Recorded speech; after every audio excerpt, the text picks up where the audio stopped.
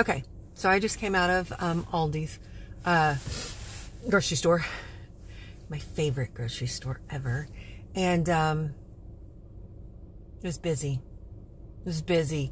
It's right before Thanksgiving, and there was a lot of people in there getting a lot of stuff. And I impulsively decided today I'm going to go to the store because I just felt like I needed to. So I did pick up some things. I can have an impromptu Thanksgiving if I choose to. And what I might just do is invite people who aren't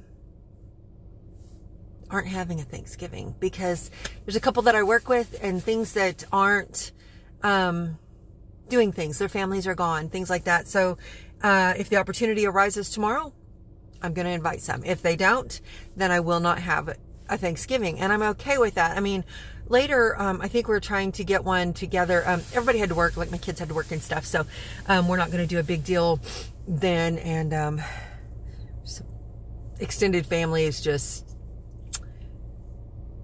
it's a little different this year. And I'm going to do it different. And it's okay. You don't have to do the expected. You don't.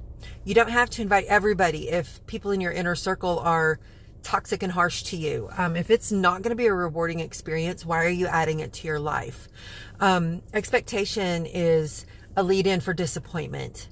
When things are expected of us, or even when we feel that they're expected of us, you got to cut some ties sometimes. You got to cut some traditions sometimes. You got to cut the expected sometimes, because if it's not beneficial to you, my daughter and I had a conversation regarding Thanksgiving, and she was like, I've seen what the holidays have done to you over the years. And she said, it's ridiculous. It needs to stop. And she was talking about the stresses of it and the trying to meet everybody's expectations, trying to keep everybody happy. Dadgummit, you're not going to, especially if you're in broken families, if you're in blended families, if you're in, split families that are remarried, that have all this extra family. And I always joke that it was a blessing I had extra sets of parents, but it is, but they all need to work together. Don't be butts, you know? And then it makes it a little more festive if you're not. So it all completely depends on what you choose to do. It truly does. Now, my ex-husband and I kid you not, could probably sit down and have a meal together and enjoy Thanksgiving together with our kids or whoever we wanted, or even our spouses if we had them. And it would be okay. So we would be friendly, we would laugh, we would joke, we would have a good time. But not everybody can do that. Not everybody has healed. Not everybody has moved on. Not everybody has become better instead of bitter. So, to that I strongly say, let's all work on ourselves and not have to worry about that nonsense. So, don't let the holidays get you down either. If you truly have no one to be with and nowhere to go, then I would suggest doing something that day that you can only do by yourself.